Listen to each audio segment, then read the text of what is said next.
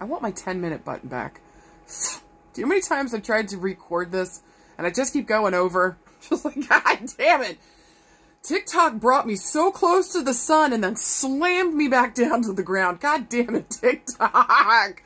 Anyways, for those of you that don't know me, my name is Sarah Martucci. I'm a psychic medium, certified crystal healer, paranormal investigator, and a bitter bitch about being given the 10-minute button and then I get it taken away. I had to reboot my phone, so I don't know what the fuck. Anyways, the point is, this is where I pull a fucking card. I'm just irritated, all right? I'll get the fuck over it. It's where I pull a card for the collective. If you guys are into that, please follow along. Whenever it finds you is the perfect fucking timing.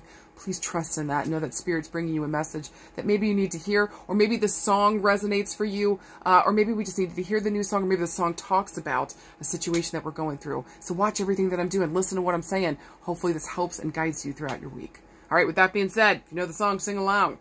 Well, Spirit gonna say today, who motherfucking knows? Can you please be fucking nice? Cause that'd be really, really fucking great. What you gonna say today? Okay. All right, you guys, listen, we got kind of a difficult card, but it's not so bad as it sounds. We got the 8 of Cups. Let's fucking talk on it. Oh, yeah. Oh, boy, we're gonna have to do difficult things this week. All right, listen.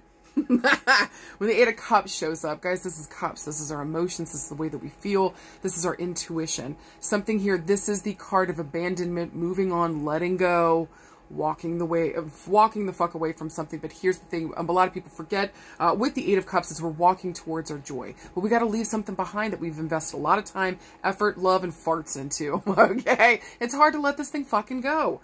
Now, if we were looking for a yes or no this week, I would say that this would be a yes around moving towards what it is that you do want and letting go of something that's been holding you back or not working the fuck out. If we're looking around love and relationships this week, you or the other person might be going, okay?